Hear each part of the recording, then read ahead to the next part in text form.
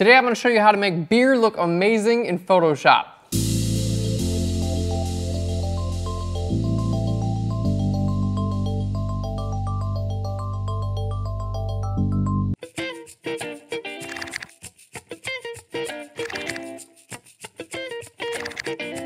Hey guys, and welcome to Phlearn. My name is Aaron Nace, and you can find me on Phlearn.com, where we make learning Photoshop and photography fun. And we got a really cool tutorial today because it's all about beer, and more specifically my favorite beer, Guinness. We're gonna take an image that was submitted to us by a contest winner. This is Jimmy's image, and he did a great job photographing this Guinness, and we're gonna make it look totally badass in Photoshop. We got a lot to do. This is going to be a two-part episode. We're going to show you guys how to cut the beer out from its background. We're going to add highlights to the beer. I'm going to show you how to make a custom brush that's going to create all the little bubbles and things like that. That's going to make it look really real. We're going to put a reflection and a really cool background on it as well. So a big two-part episode. Let's go ahead and get started. We got a lot to do today. So our image today is really nice. We can see the Guinness logo is well defined. We can see the head and everything, but the glass is lacking quite a bit of detail. I can't really see what's going on here. It kind of just fades into black, and it's kind of missing that epic Guinness head that we like to see on our beer. So we're gonna add all that basically from scratch in Photoshop. Now, to give it a start, I wanna cut our beer out from the background, and we're gonna do this for a couple of reasons. It's actually gonna help when we create our highlights as well. So I need to kind of see my beer a little bit better. So I'm going to create an adjustment layer and go up to curves and just click here and drag this way up so I can actually see what's going on. Now we can see this image it was just a JPEG submitted to our website, to our contest. So you can see that, you know, when you bring that way up, you'll get some artifacts and things like that. It's not a huge deal because we're going to wind up making this invisible. I just kind of want to see the outlines of our glass. So we're going to start off with this using the pen tool, and the pen tool is going to help us get cut out from our background as well as define the area where the head is going to be, and then we're going to be able to use the same selections from the pen tool to actually make the highlights in the glass. Really, really cool. So let's hit P for the pen tool, and basically I want to try to figure out about where the center of our glass is. If I miss this a little bit, it's not that big of a deal, but we're just going to click right about there and say, yeah, that's about the center of our glass. You'll be able to see, we'll be able to change this later. Okay, next I'm gonna bring this out to about here, and there we go. That's gonna define the head of the glass, you know, where you pour over and it's a little bit of the foam and stuff on there on the top. Okay, there we go. Now let's hold Alt or Option. I'm gonna click this right around there and we'll get the lip of the glass. There we are. And what I'm going to do, I'm only going to cut out one side of this Guinness because we're actually going to wind up mirroring it. All right, so let's bring this up here. This will make it a lot easier, and it'll make it symmetrical as well. There we go. Click down here.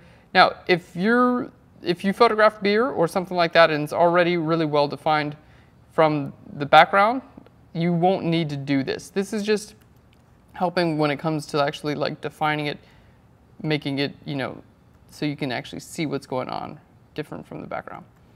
All right, let's create another point right there and kind of bring it in right there. We go.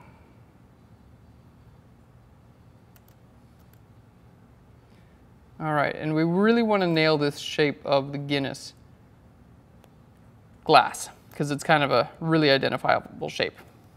Okay. There we go, and that looks pretty good. So we've gone over and we've actually done this to the right side of this. So what we're gonna do is I'm gonna go over paths here, and I'm just gonna double click on this, and I'm gonna call this Guinness 1.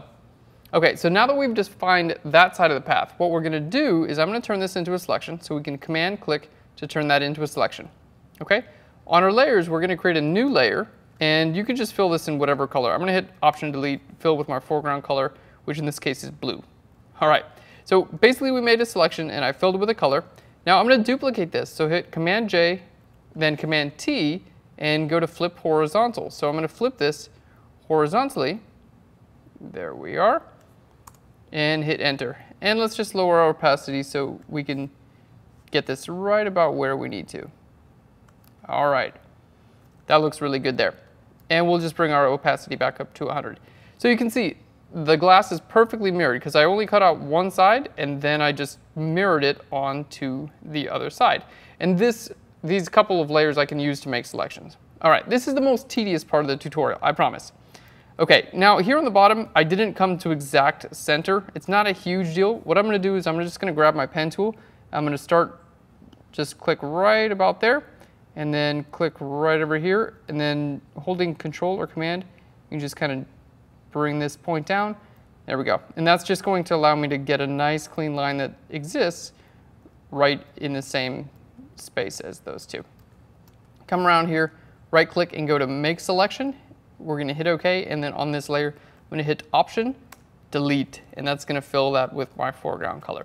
So what we should see now is basically, let's make everything invisible, we should see the shape of a Guinness glass. It's made of a couple different layers right now, but what we're going to do is hit Shift, click on those two layers, and hit Command E to merge them together. So what started out with just a pen path is now a shape that defines our Guinness glass. That's really important. Okay, so this shape, we can use this in a number of ways, and we're going to do that. I'm going to get rid of this curves adjustment layer because we don't need it anymore. So this shape we can use to cut out my actual Guinness glass. How do we do that? All we have to do is hold down Control and Command and click on the shape here, and then I'm going to click on my background layer and put a layer mask on it. Okay, it converted that from a background layer to a regular layer, put the layer mask on it, and here you can see there's our Guinness, and it is perfectly cut out from the background. Okay, now we don't have a background. We actually want our background to be black. So what we're going to do, I'm going to create a solid color adjustment layer. We're going to go all the way down here to black, and I'm just going to move this below. Okay, now you're probably thinking that was a lot of work, and it looks the exact same as it did before. And you're right, it does look the exact same as it did before, but we have a couple options now. Check this out. If I were to grab my brush tool and I wanted to paint behind my Guinness, I can totally do that, which we're going to be doing in part 2 of the tutorial. Not only that, but I have a perfect selection around my glass, which is going to allow me to do some great things like create the head of the glass, as well as create the reflections on the side of the glass. Okay, all really good things, as well as I can crop this image and change it and things like that as well. Okay, so now that we have our glass in place and everything looks good, we're going to get started creating the highlights. I don't know what we're doing. We're going to create the highlights that are on the sides of the glass. This is going to be really cool. So we've got 3 main highlights I want to add to this glass. The first is going to be here on the left-hand side. And how we're going to do this, I'm going to use this layer to actually define that. So I'm going to hold Command and click on this layer. So there we go. We've got a new selection, and it's right around, again, our Guinness glass, right? On a new layer, right here. So we're going to continue to use this blue layer just to make selections over and over again. I'm not actually going to do anything with the layer, just use it to make selections. Okay, on this layer now, I'm going to grab my brush tool, B for the brush tool, and then we're going to choose a nice light color here that's in the glass, and then hold Alt or Option Delete. Okay, looking good.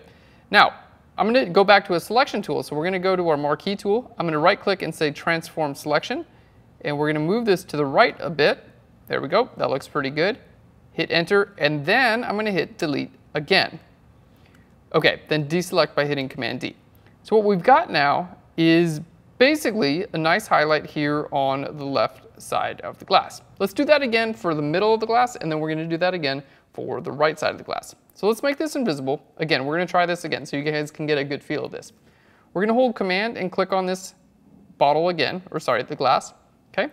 On a new layer, I'm going to hit Option, Alt or Option, Delete, which is going to fill with that same color. Now we're going to right click on this and go to Transform Selection, and this time we're going to bring it over even farther. This will be like a thicker highlight. All right, let's hit Enter and then hit Delete there. Okay, so we've got one of them is going to be relatively thick, one of them is going to be thin. Now let's go one from the other side. So we're going to Command click on this again, create a new layer. Okay, and on this new layer, we're going to hold Alt or Option Delete. Using your marquee selection tool, just right click and say Transform Selection.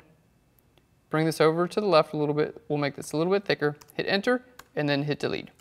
Okay, so now what you can see is we've got a couple different highlights for our glass. They're not perfect, but the shape is right. And the reason why I wanted to do this using the shape of our glass is you don't want to just draw a straight highlight. Like if a glass curves out like that, it's actually going to have the same type of highlight. Like the highlight's going to follow the curvature of the glass. So you can't just create a straight highlight and expect it to look real, because it won't look real.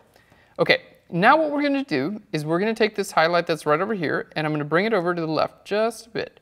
So we're just going to use our move tool to bring it to the left. We're going to take this highlight and I'm going to move it right over here to about the center. Okay, and then this highlight's going to stay there on the left side. Okay, so we've got our 3 different highlights ready to go. Now we're going to shift click the 3 of those layers and go to Screen, Blending Mode, which is going to brighten up, and you can see it's going to allow us to actually get our, it's going to go over top of whatever is below it. So you can see it's actually going to look like a highlight.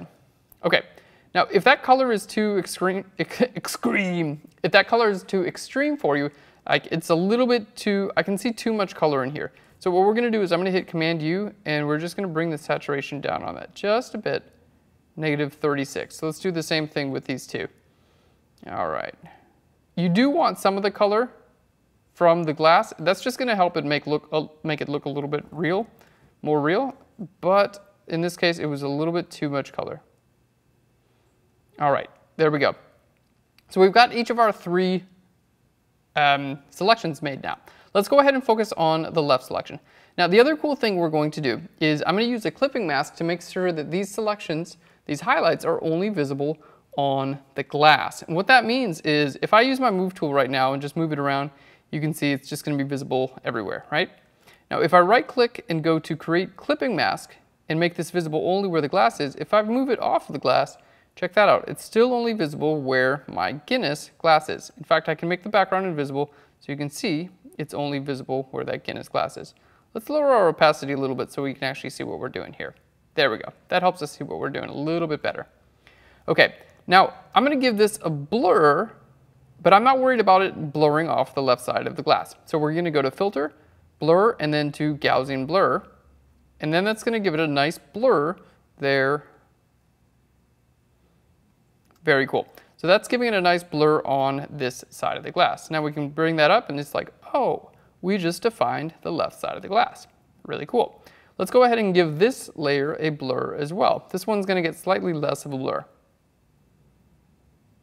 All right, there we go.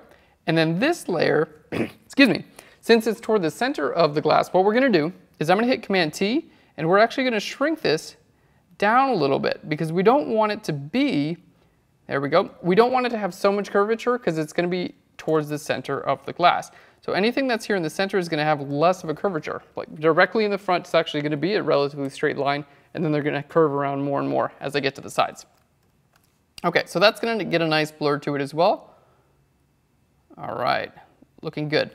That gets the nice blur, and then these 2 as well, Option Command G, we're going to clip those to our layer. Okay, so we've got our highlights. They're working pretty well now, and they're looking like they should. We still have to adjust like opacity and things like that to actually make them look real, but they're starting to look good. And if you were a person who didn't really care about details, you would probably say, oh, it looks done, but I'm not one of those people. All right, we are going to lower down the opacity on these layers just a little bit to help make these look a little bit more real. All right, very nice. And you can see that does look nice and real, especially because it follows, we're going to put a layer mask on each of these, by the way. It follows the shape of the glass. And again, that's why it's such a big deal, and that's why creating the, beautiful. That's why creating the selections of the glass was so important, because now I don't have to try to recreate these highlights every single time. I'm just making sure that they follow the original selection of our glass. And here what I'm doing is I'm just barely fading them out here on the bottom. There we go. Giving them a little bit of fade, which is going to help them look more real. All right, and I'm just doing this with a layer mask, so nothing super special here. Okay, now we want them to be invisible where the head is, so we're going to click that and make sure on all the layer masks we're going to click that invisible where the head is. Okay, so we started off basically with something that looks just like this, and we're already here. We got a lot of really cool stuff to go, and we're nowhere near done. So the next thing I want to do in this episode is we're going to create the head of the glass. And you're like, gosh, that looks really hard, because we basically have to do it completely from scratch. But what we've done is we've already defined the shape of it. So what we're going to do, beneath these 3 highlight layers, okay, we're going to create a new layer under those. And remember, we've used this, if I hold Alt or Option, you can see, we've already created the shape of the head in the selection for this Guiness. So as long as I have these layers clipped to this layer, I can paint up here, and you're going to see it's actually going to paint in the head, which is really, really cool. Okay, so the trick for this is just to sample the colors here in the actual glass. Okay, sample those colors and just paint, basically just go straight up with this. All right, and that's going to help it make it look like you actually got a bit of a gradient going on, and there we go.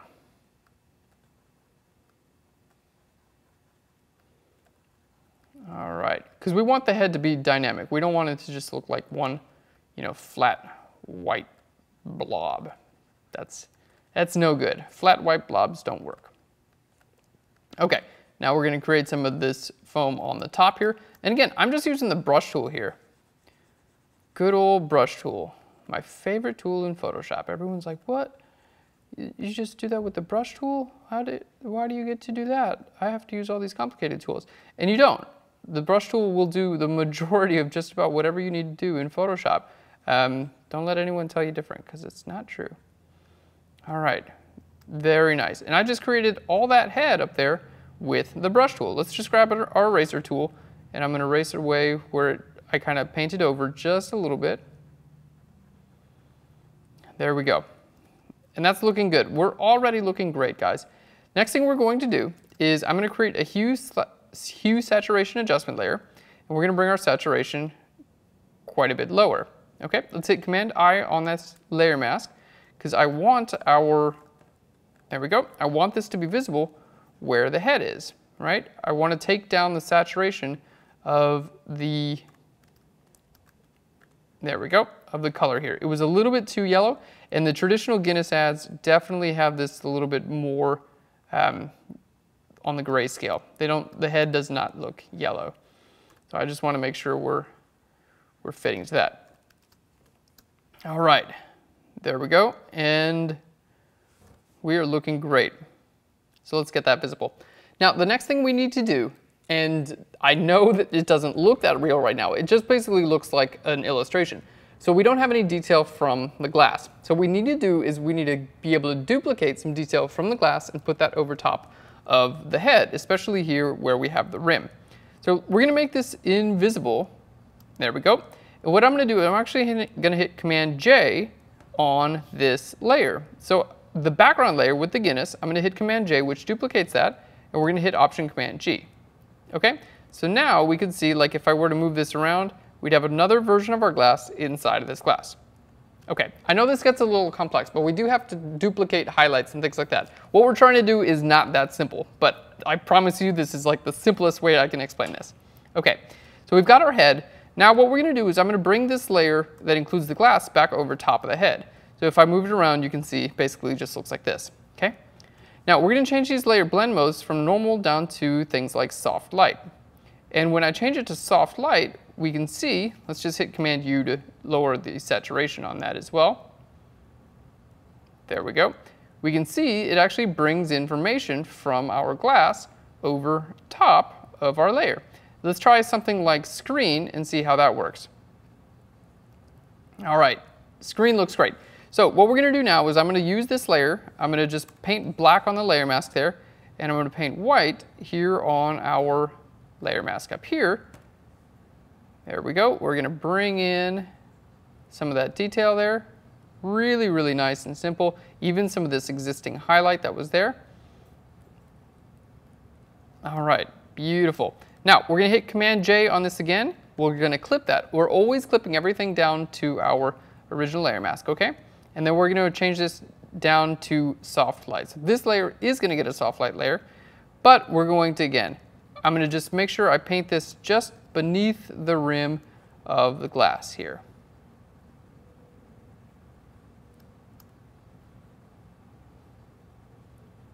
All right, because we don't want this visible where the foam is necessarily, right? We just want this visible right here to kind of define the bottom edge of our pint glass. Okay, so you can see that just helps define the edge of the glass just a bit better. All right, and we're looking great. Let's go ahead and just bring this, I'm gonna bring this down a little bit more just so we can, a little bit more of an easy transition there. Okay, cool.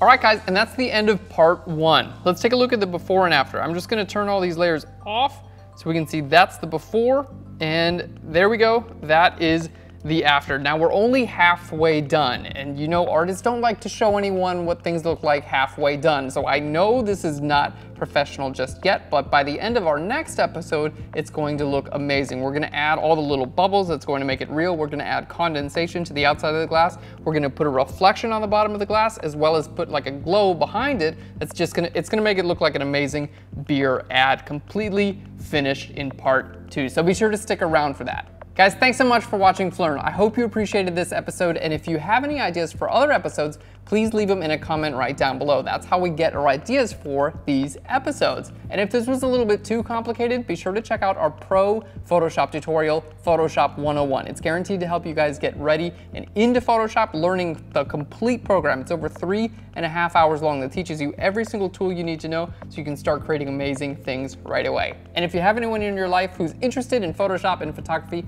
hit that share button and share it with them now. Thanks again, guys, and I'll see you in next episode, part 2. I don't know what I'm doing. Yeah, just, you'll know when it comes. I'll see you in next episode, part 2. Speak on camera is hard, these things, sometimes.